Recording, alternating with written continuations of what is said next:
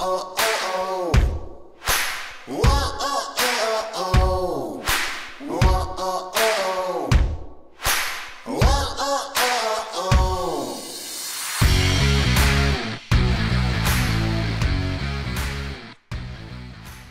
this is an incredible interview. I've been waiting for this one for a while. And thanks to Ted Andre, we now have John on the show, John Stryker.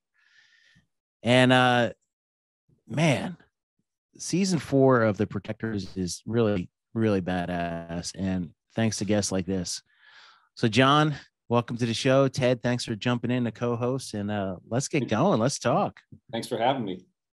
Yeah, now it's John Stryker Meyer, right? Not just John Stryker. It's John Stryker Meyer. I love it. I respond to, hey, you dummy and knucklehead too. Don't worry. You know, I think that's the grunt. It's the grunt. And I've learned a long time ago when I used to walk across the motor pool is like, if anybody says, hey, you never turn around. Never turn around. Indeed. John, you've had some incredible interviews. Well, not just interviews. You have an incredible life. But as far as when it comes to interviews, you've been on a lot of really good shows. And the one I recently listened to was your stories with Jack Carr. Oh, yeah. Listen to those Vietnam stories and like about the similarities between Nam and the new post-GWAT stories, or I should say post 9/11, not GWAT. There's a lot of similarities in warfighters, man. And I really commend you for bringing these stories to light. Well, it's interesting too, because like for an old gray head like me, talk to people like Jack Carr, Mike Glover, Andy Stump. I mean, they're just studs in their own right, and they've all served, and it's all been spec ops. And it's funny how even though we're like 40, 50 years apart, there are some similarities and some lacks of communication between the troops on the ground and the guys that are trying to get the mission done. You know, it's just, and they're just, each one has been fascinating. It's kind of like, you know, when Andy Stump had Mike Glover on together, it's like before you know it, 2.5 hours have buzzed by. Yeah, you know, that's what's crazy. I love listening to the interviews like that because, like, I'll put an interview on while I'm doing this podcast, like at editing and all the other stuff, and they do go on and you hear these awesome stories.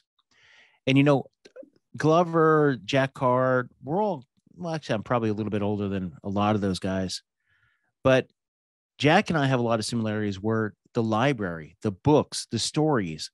There was no internet back then. There was no real film back then, except a couple movies here and there. But there was no real information about what we essentially wanted to get ourselves into by joining the military. And you bringing we had Soldier of Fortune magazine.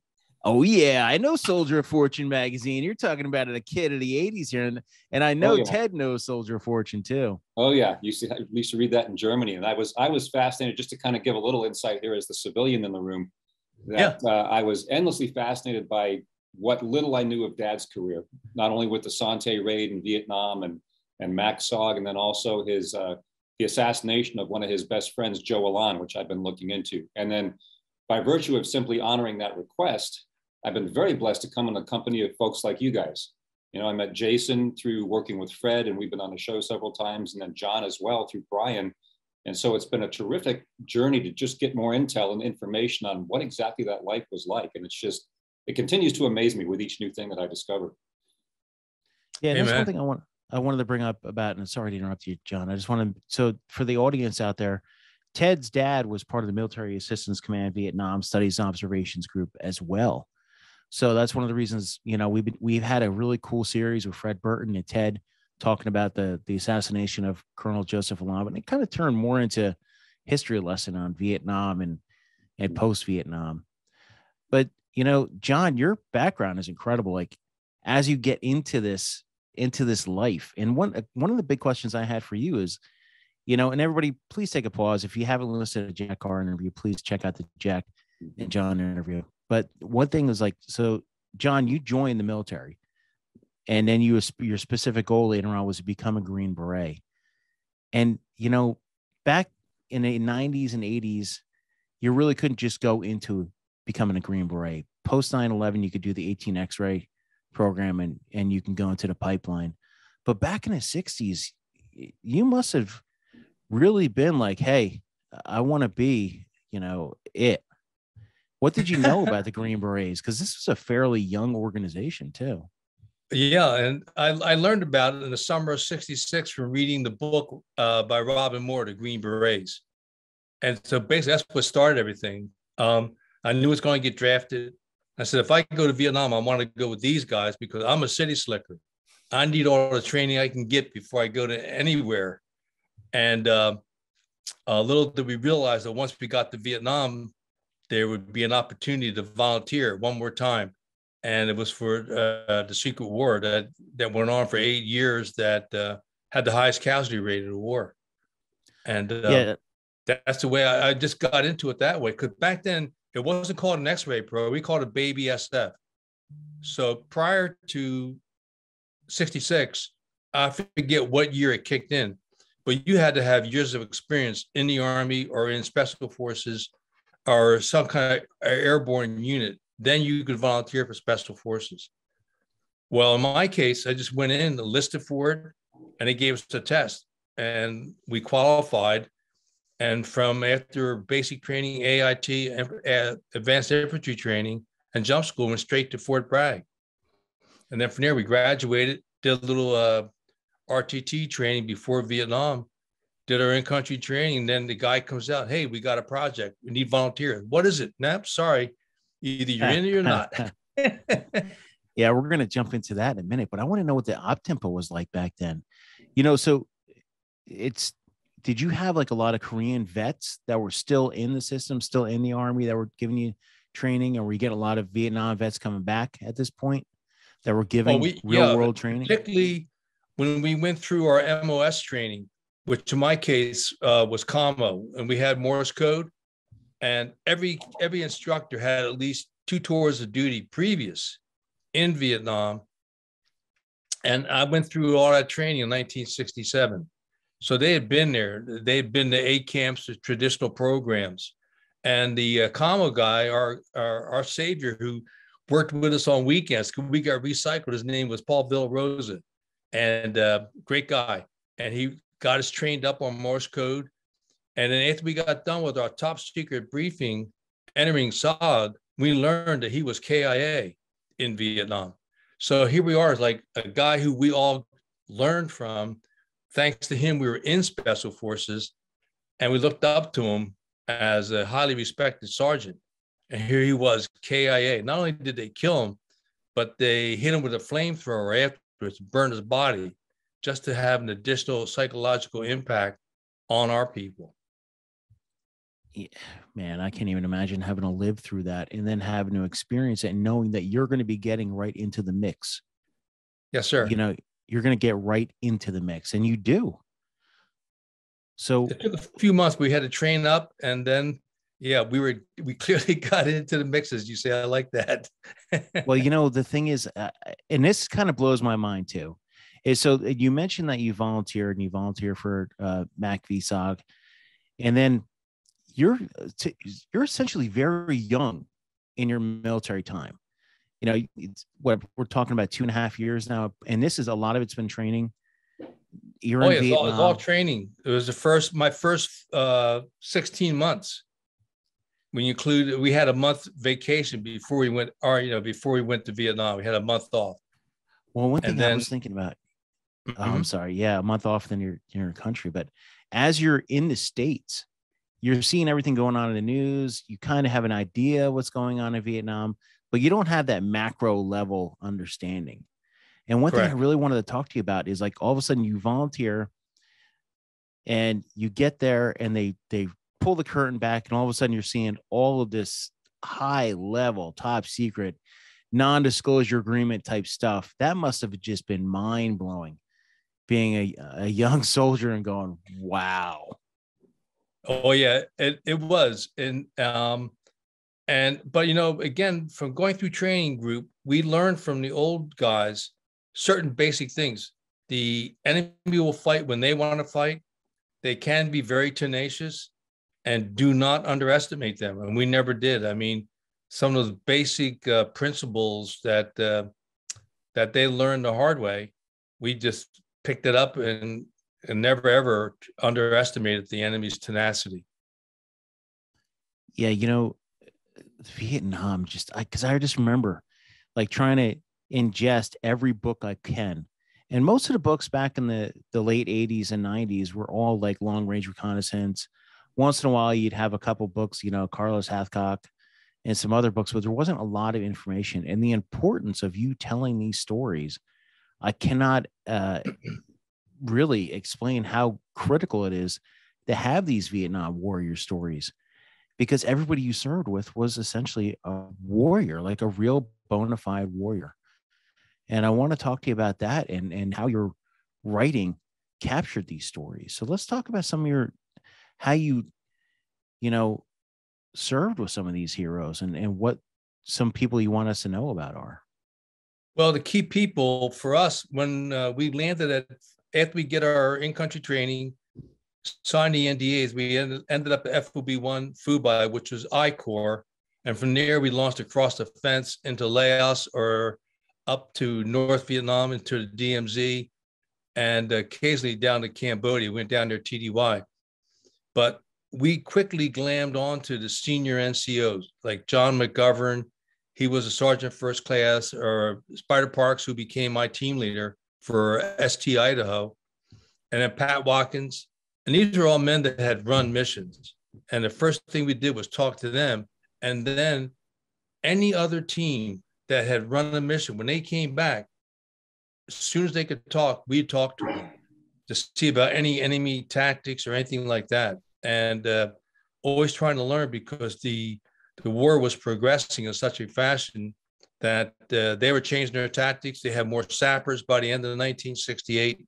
And their sole job was to find our teams, to kill the American Green Berets, to leave the indigenous troops alive for PSYOPs. So that was our major adjustment there. And that's the way we learned, was from the people that we respected, fellow Green Berets that were senior Green Berets. I mean, some guys wouldn't talk to us. I understand that, because they didn't want to get to know the young guys, fearing that someday we were going to be dead and go through the heartache. But others did, like the men I just mentioned.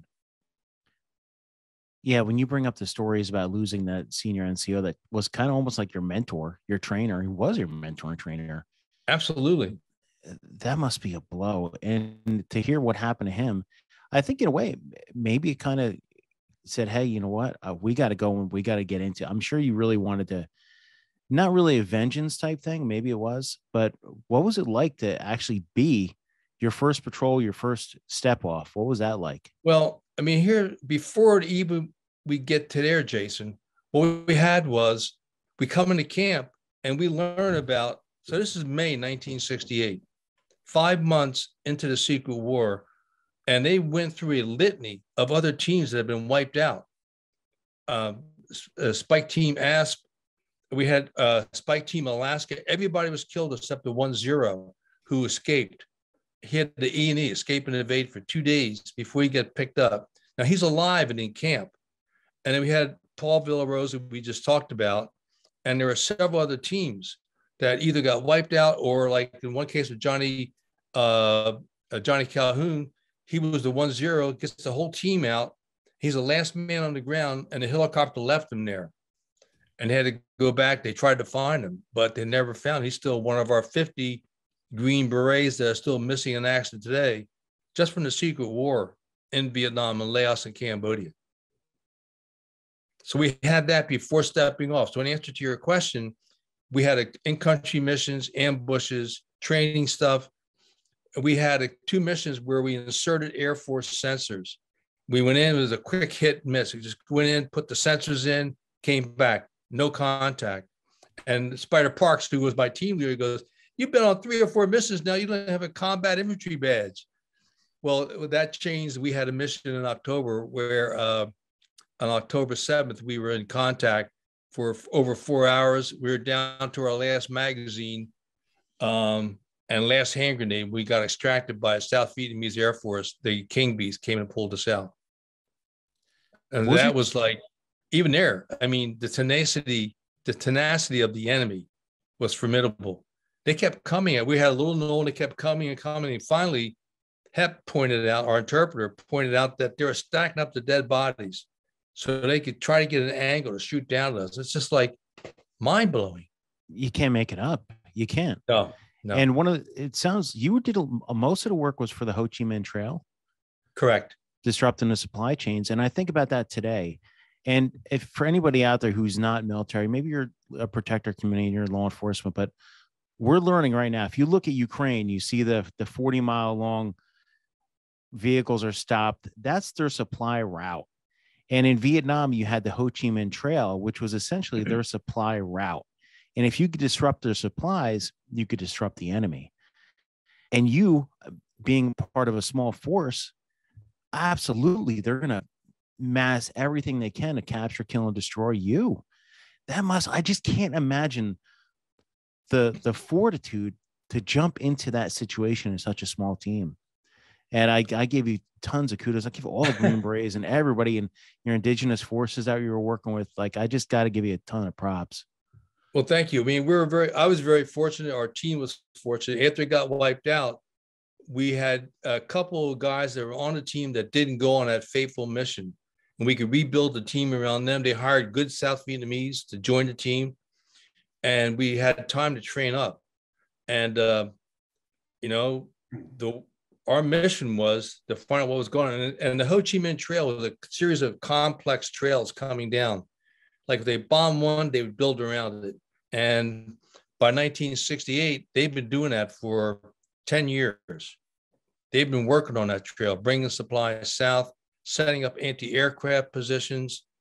And, because we lost today, we've documented at least 83 aviators from the Marine Corps, Army, and Air Force, all of whom are amongst the 50 Green Berets.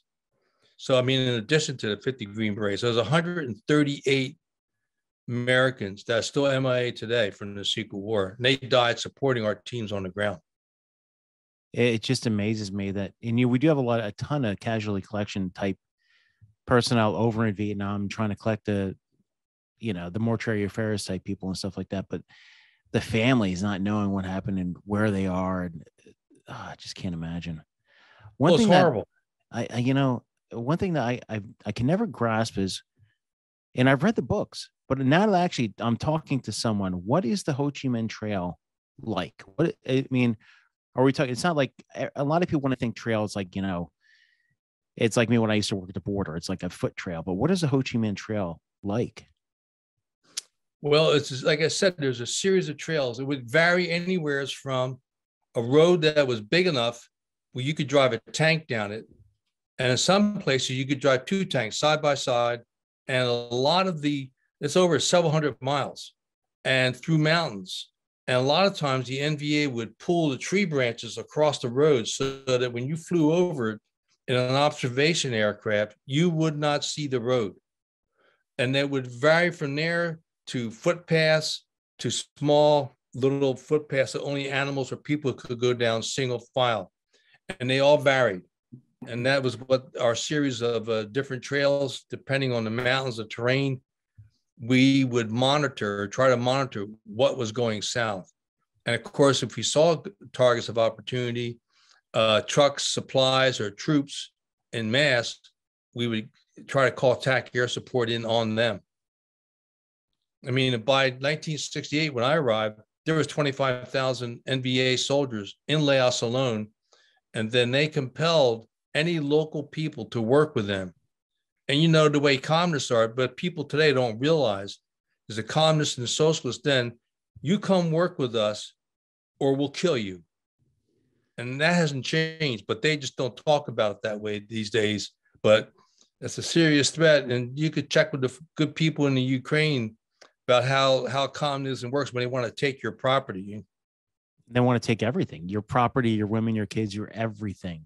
Everything is a worker and everything's for the greater good, even though, communism.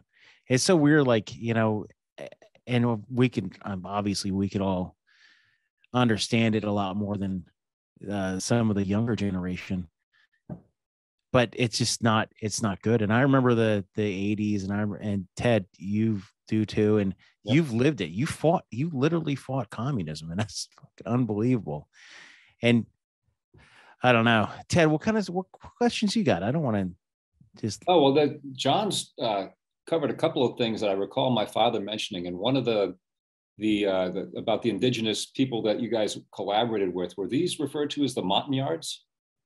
No, we had several different ethnicities. In my case, I had South Vietnamese. Okay. And for the South Vietnamese, in 1954, when Dien Bien Phu fell to the North Vietnam, their families left because there was a period of time for 18 months after May of 1954. Anybody in the North could go south. Anybody in the South could go north. Well, hundreds of thousands of people left to go south. Mm-hmm. Nobody went north. Mm-hmm. And so in answer to your question, we had, in my case, South Vietnamese. We have Montagnards, which are the hill tribesmen, and there's different tribes. There's probably close to 20 different variations of Montagnards that inhabited different parts of Laos, Cambodia, and Vietnam on the western side of Vietnam in the mountainous area. And then you had Chinese Nungs that are Chinese that lived in South Vietnam for a few, I don't know what the true history is, but they were remarkable soldiers. And then some had Cambodians. Mm-hmm. And so those were the different groups. And in camp, they hated each other. And we literally had firefights, even in our camp, between the groups. We had to say, hey, guys, save your hostilities for the communists, please. Exactly. The enemy of my enemy. So, indeed. And there's another question, too, because Dad had mentioned casually, again, he couldn't go into detail, but the training for SOG, his tagline was, would probably be illegal today. But apparently it was very, very difficult physical and mental training that was involved in preparation. Is there anything about that you can share or let us know? Well, because it was routine training, which would include rappelling, and then you would rappel from helicopters.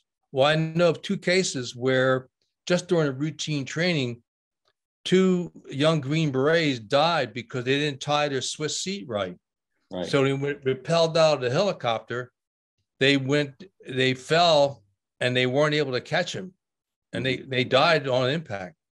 And of course, some of the training you go through, like in our case, once you're on a recon team, you go through live fire training. Well, occasionally there would be an accident or a mistake there, but you're practicing live fire immediate reaction drills to the possibility of being attacked. And you wanted to have the skills and the muscle memory in place. So you're not thinking about how you're going to reload your gun under enemy fire. You don't want to think about that. You got to be trained up tight. And we heard about others having instances, of course, with Southeast Asia, that the Montagnards, even a couple of my South Vietnamese, they weren't too strong throwing hand grenades. And my worst shrapnel wound I received in my second tour of duty when we were practicing a mission with a reaction, and the Chow, who was one of our team members, threw the hand grenade, but it didn't go very far. And the shrapnel wounded me. It was friendly fire. So those are kind of some of the basic examples of people getting hurt and literally dying. Well, the point you make about the physical, the muscle memory that you talk about, because the circumstances you relate at the beginning when you guys were talking about what it was like just in country in general, you can't think about things that a normal person would be given pause to even assess.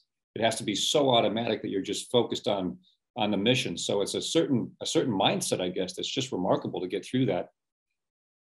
Yeah, thank you. And again, that was through our leadership with Spider Parks with our team.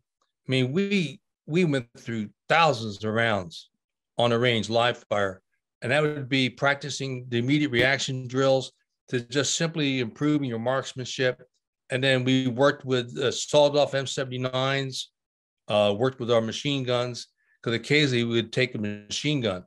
But just the tactics and being ready so that when you're in contact with enemy contact, you don't want to think about, where's my next magazine? This has got to be automatic, because what you want to think about, how you're going to survive and keep the upper hand. Right. Now, did you guys also have, I've heard tell of what's called a get out of jail free card.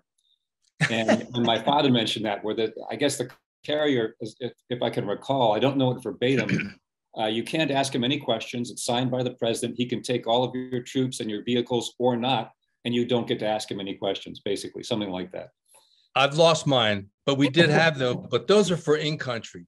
Because if you're in Laos and you get shot and an NVA comes up to you, you hand them that card, they're going to laugh in your face. Oh, of course. Yeah, obviously. Yeah. So, and besides, we were there clandestine with no identification, no dog tags, no letters from mom or anything. It was strictly, we're here trying to do the mission because the government needed plausible deniability. Yes. And if we were killed and captured, yeah, they would never admit that we were there. Yep. And it's interesting because the pictures I have of Dad from that time frame too, there's no insignia of any sort on the uniform at all. No markings, nothing. Yeah. When was he there? He was there, I think, around the same time you were. I mean, he was a big part of the Sante op was one, and I'm trying to get all the time frames together, but I think possibly even a little earlier. But I know I did several tours over there, and from what I'm reading, statistically did 120 combat missions and just a lot of stuff, and really pretty much all involving the SOG group in some fashion or tangential. I think he was a little older and was on the planning side of the Sante operation. So I'm learning more about that now. It's a lever action world out there, and RangerPointPrecision.com is bringing you everything you need to upgrade your lever action. Just getting into the lever action world, check them out. They have everything from M-LOK forends to trigger guards to everything you can imagine to upgrade your lever action. From Rossi to Marlin to Henry, they have the parts you need to upgrade your lever action. Check out RangerPointPrecision.com now. Everything is made in the USA, and they have a 100% money-back guarantee. RangerPointPrecision.com. Yeah, there's a new book out on the Sante raid too that came out last year. That's really good. Yeah, and it's November 1970, and that was not a part of SOG. That was trained separately in the States. Yep. And they took the whole unit over after the in-country training. I mean, the training in Florida. Right. And the SOG thing, the remarkable thing about that symbol, because I've shared this with Jason, and I have one, in fact, behind me here. This was the thing that was on our wall. So all growing up, we had plaques of that logo, and that's what, from a musician standpoint, anyone who plays in a band will relate to this. I developed a fascination for the skull motif. And now I understand why, because from the time I could walk, I remember seeing that on our walls. And it clued me into this must be something kind of interesting from a civilian standpoint, just because their logo is so cool. And then obviously you find out more as you get into the reality of the stories. But certainly, yeah, particularly when you see the blood coming out of the jaw. Exactly, with the teeth, the whole thing. So that's awesome. Yeah, certainly not guys to be messed with, and it definitely leaves an impression, like you say, the psychological aspect of that, like, is important to conveying that to your adversary. And I think all these things played a hand in addition to the remarkable skill sets you guys had. Well, yeah, we were fortunate that we had good TAC air, and we had the best Air Force in the world, and the Army gunships that support us, and the Marine Corps gunships were fearless. And when we made enemy contact, I mean, there are times when a 6-man recon team is up against several hundred or 1,000 or more. And we have one of our teams, like Lynn Black was with Spike Team Alabama. 9 men came up against 10,000 NVA, wow. North Vietnamese Army regulars. And the reason why we know that, Lynn talked to, about 20 years later, they were trying to find the American body, recover the body. He talked to the NVA officer that ambushed his team. So we know it's an accurate number because he told him we had 10,000 men. You inflicted 90% casualties that day, meaning the recon team, the air assets, A-1 Sky Raiders, and all the gun runs. So we hurt that division. Not me, but Lynn Black and his team. Right, but those are incredible odds. I mean, just from a civilian standpoint of someone who hasn't seen that personally, I can't even fathom how insanely talented your team was. You know, well, they were very fortunate and absolutely fierce. I mean, in Lynn's case, again, they had wave after wave. They killed so many people, they build walls of dead bodies so they could hide behind it when the next wave came. Wow. You know, you just can't think about that in today's world, but that was Lynn Black on October the 5th, 1968 in the Ashaw Valley. Now, is that your books as well? Do you tell those stories? Yes, sir. That's chapter 6 in Across the Fence. Awesome. I just ordered the Across the Fence today, and everybody please order the books. I'll have a list for everything as well, because we're going to get into the books later on and the importance of that. But one thing that really is interesting to me is you're in Vietnam, you're doing these direct action missions, you're doing these surveillance missions, you're doing a ton of stuff that your life is just like hanging by a thread, incredible people, but then your tour is over with. I mean, you're eventually going to end up back in the war, but what was that like, getting off of that high and getting back to the civilian world for a little while?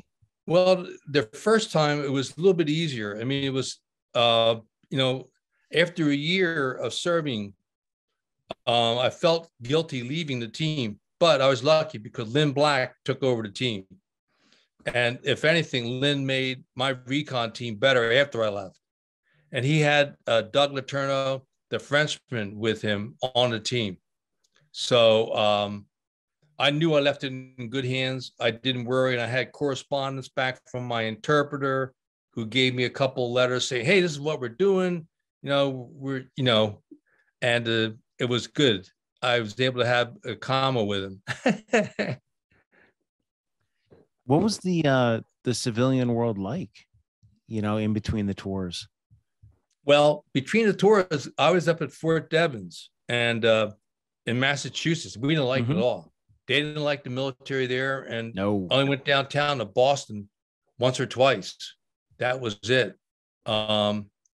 Because just hadn't, there was open hostility.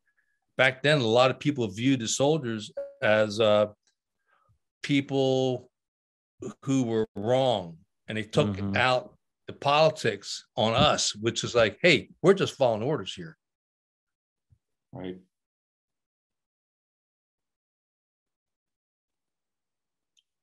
Oh, I think Jason's. You still there, Jason? We lose Jason. I'm back. There he goes. Yeah, I'm back. I hit my wire. This is a professional podcaster here. John. Well, John, you mentioned. Oh, sorry, I didn't mean to interrupt, but John. No, go ahead. Tom. Mentioned something interesting that I recall, and I was just a little kid at the time, but I remember that there in Virginia, there was a similar mindset against some of the soldiers when they came back.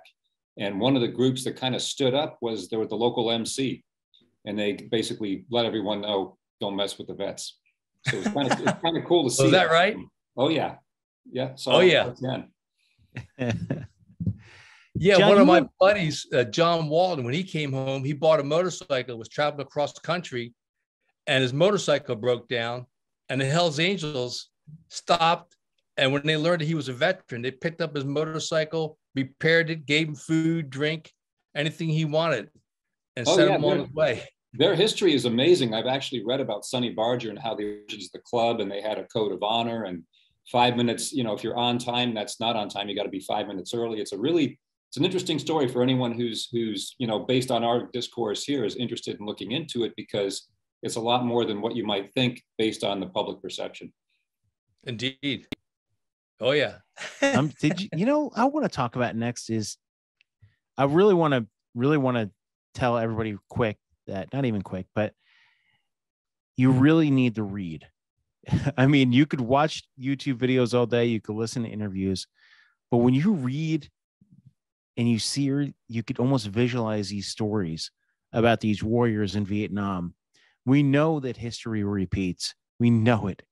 And now that you have someone like John telling the stories and gathering the facts and putting them down on paper, you really need to understand what happened, because we've been at war. We're going to be at war again. Wars will never go away, but there's so many different similarities between warriors. We're listening to your interviews with Jack and hearing how you guys are pinging back and forth about the same type of equipment back then that they're almost using now, minus some technology, but the same warrior ethos is there. And you even said that, some people have listened to your interviews with Jocko and have joined the service afterwards. They've read your books and joined the service afterwards. these words are for the next generation of warriors. And, if you're a civilian, you're interested in learning about warriors, you really need to listen and read these books. Well, and if you want to be a warrior, yeah. Go ahead, John. Well, the other thing that's interesting too is like in the interviews with Jocko and Jack Carr. I mean, Jack and I were talking about Morse code. He was one of the last Navy SEALs that went through the training where they were still using Morse code. And it's kind of like, really? And then again, Morse code. You also talk about losing people, comrades, brothers in arms. And this past weekend or 2 weekends ago, I was up with Mike Glover up at his office in Utah, and we had 2 Navy SEALs there. JD was there and Cole. And these 2 gentlemen, they had multiple tours. And the things they went through and losing people and the circumstances is, each generation has their own stories. And it's so easy to relate to those gentlemen that on another level, it's hard to comprehend what they were up against. Well, you MACV-SOG guys, well, yeah, okay, we had our war, but you guys took it to the next level, the next battle. And they took it to the enemies, no question. Yeah, there are some incredible warriors out there. And that's the thing, it's being at war for so long. I was in Iraq in 2006, and I'm thinking to myself, damn, that was that's been like 15, 16 years already. It's crazy. What is going on? You know what I like? You know what? With the Soldier of Fortune thing, and I didn't realize you used a pseudonym back in the 80s. Oh, yeah. I probably read some of your articles. I remember getting Isaac Stotts was my nom de guerre. What was that again? Isaac Stotts, Staats, Isaac Stotts. Oh, that awesome. Was my nom de guerre with Bob Brown and his team as Soldier of Fortune. I loved it. I remember pulling out they had the Gaddafi target that was in the middle of one of them. Yeah. I love that. That was on my wall for like 5 years. I loved it because people don't realize like Gaddafi in the 80s was like evil. He was like he was a Saddam Hussein of the 80s. Indeed. He was the UBL. But getting, you're a warrior through and through, but putting these words on paper and then going on becoming a journalist and getting into Soldier of Fortune. And what was this? You were a journalist at the same time you were doing, I'm not saying Soldier of Fortune is not journalism, but you were like a, mainstream journalist back at the same time, weren't you? Right. And so, and that's why I had a nom de guerre, because had the newspaper editors, most of whom are liberal in nature, realized I was writing for such a, quote, radical publication. This is even in the 80s now. Yeah. They would have fired my ass in the New York City second. That's, I just keep thinking of Soldier of Fortune because in the back they had the ads from Merck's. Yep. And it was it was like, I love that magazine. Me too. Don't forget the 1990s. We had, where was everybody fighting? We were fighting the Russians in Afghanistan.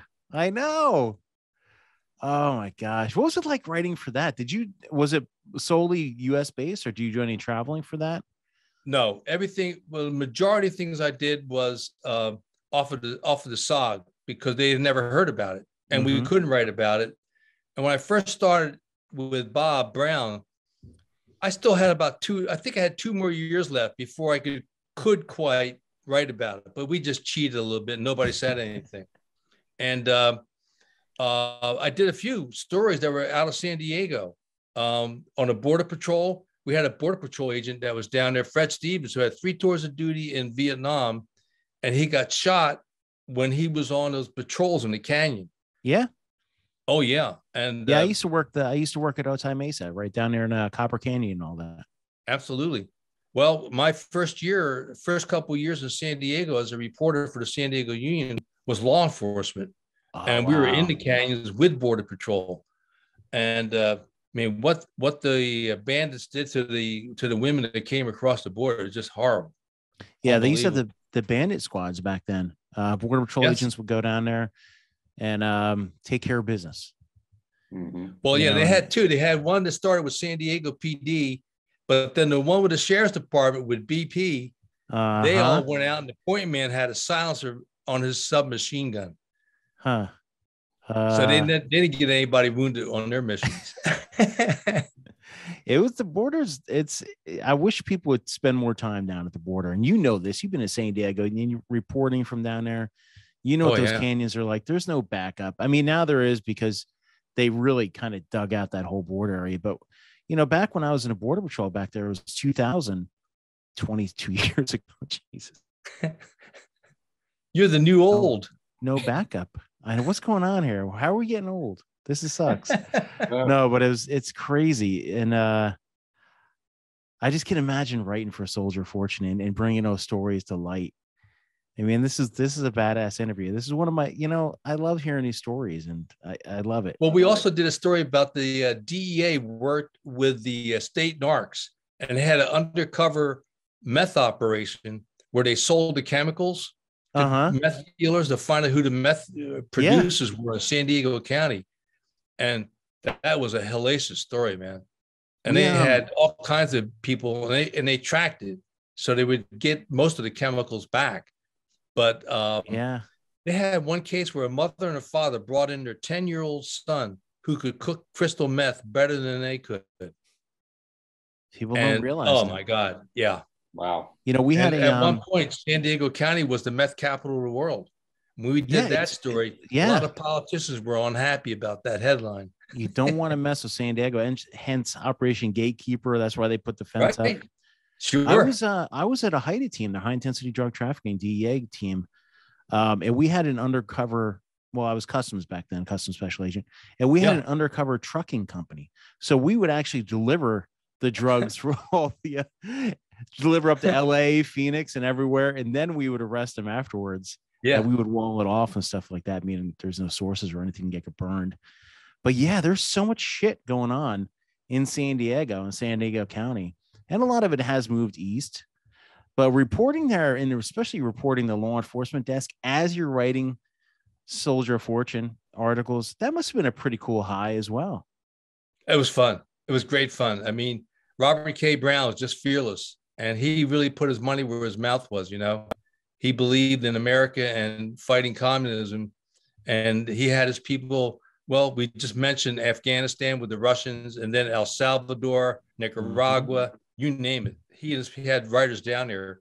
By 85, you know, I had a daughter. We had a second daughter in 86. And so I limited my travel. I was just happy to keep my job at the newspaper and kind of balance the two with the joys of raising little girls at the time, you know? The power, I would love to have true journalists out there now, because I write here and there, you know, I write a ton of op-eds and stuff, but I really want investigative journalists out there. I want the ones that are go out there and dig up the dirt, dig up the real stories and put facts to paper. I love that so much. Peter Schweitzer, Red Handed. Oh my God. Oh yeah. That's the book. Are you familiar with that one? Oh, is that the he's the investigative reporter that the book just came out, Red Handed.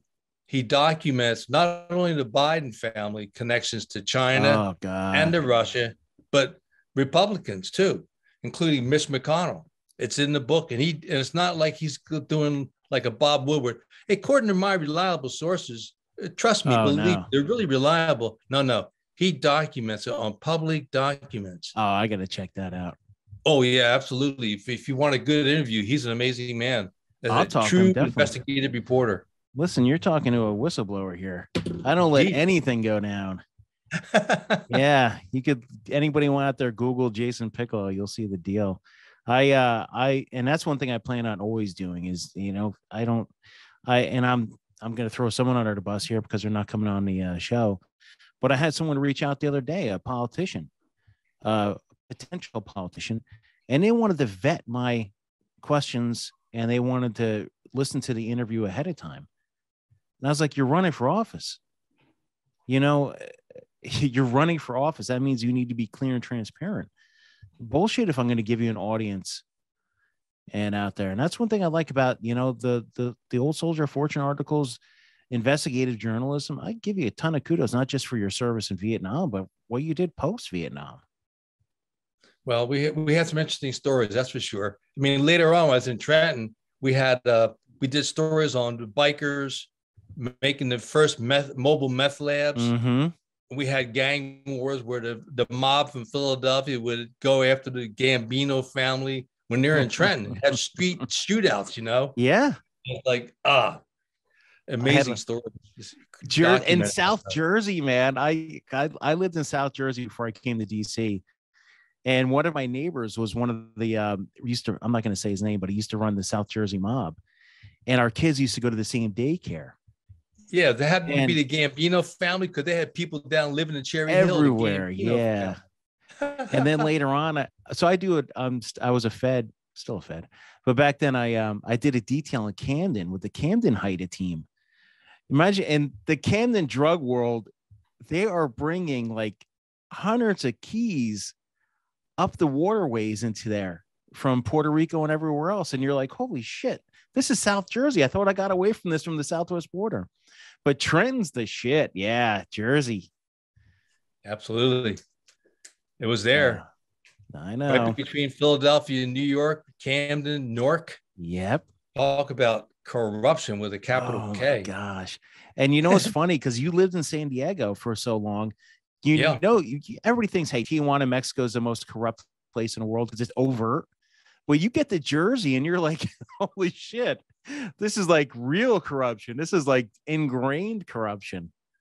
Oh, yeah. Well, John, I'm going to let you go here in a minute, but I want to see if Ted had anything else. I know Ted's sitting back there patient. And everybody, please check out, we had a 3 or 4 part series so far between Ted Andre and Fred Burton, talking about the assassination of Colonel Joseph Alon, talking about Ted's dad and Fred's counterterrorism days. Please check that one out as well. But Ted, what's going on, man? Oh, well, we're having a lot of fun with that. And it's interesting that this whole conversation today, in a lot of ways, dovetails with what I've learned in the last 18 months by being teamed up with Fred and just looking into everything that was taking place in that similar time frame. So a lot of these events tie together, interestingly enough. I've learned a lot of new terminology. Siloed is a term I keep hearing for a lot of the stuff we're getting into. And but what's interesting is how they were intertwined and how a lot of these events kind of influenced each other. So not only from a political standpoint and a military standpoint, but there's the pop culture aspect, there's the music aspect we've gone into. So it really has given me a much clearer picture of a lot of things in a bigger perspective. So again, as the civilian in the room, this is wildly informative. And it's great to hear the banter, for example, with you and Jason today, John, just about the different, even though it's maybe a different era in the military, strictly speaking on the time scale. But at the same time, there's so much commonality, the camaraderie you have with the people that you come up with, the level of training necessary to effectively do what you do. And then you get so good at it that you don't have to think about what it is you're doing because it becomes part of your being. So all this stuff is just, it's terrific to learn all this. And again, to hear it firsthand from people who've done it. Well, and here's the other thing too. A lot of people, including Ken Burns, are ignorant about communism and the terror of it. And the South Vietnamese on my team said they would rather live with a corrupt government they knew than to live under the thumb of communism, and they were willing to die for it, period. That's the same thing. I think this is a commonality that we're seeing a spirit in the Ukraine today, aside from the families that have to evacuate the horrors of these attacks. I mean, that's the bottom line. They don't want to live under communism. And look what happens when you say no to the communists. I hope that people that are in our country today that are under the delusions of socialism and communism look at this real hard, because our country's got a lot more people that think socialism is wonderful and they're ignorant. I could go on for a while. Jason and I could go for another hour in this one. Holy shit. Yeah, we could. But I'm going to let you go with this one. You know what? I really do. John, you're always welcome back on the show, and I'd love to have you back on. After I read this book, I can't wait. And I'm actually looking at ordering Red-Handed, How American Elites Get Rich Helping China Win, too. I'm going to check that one out. Mm-hmm. And don't forget, Lynn Black's book is out there, and his book is Whiskey Tango Foxtrot. Oh, I saw that when I was looking up your book too. Oh, I use that expression all the time, specifically like that, to avoid the censorship. We have a actually, you know what? After I read your book, I have a Protectors Book Club, Protectors Podcast Book Club. We'll talk some Vietnam stories on that. I'd love to have you back on, John. Hey, remember my motto: with your skill, your talent, and your money, we can go places, Jason. Oh yeah, my money. Remember, I'm still fed. If not your money, your good looks. Yeah, that's we'll go with Ted's good looks on that one. Yeah, there we go. I'm shit out of luck when it comes to money and looks. Well, let me know.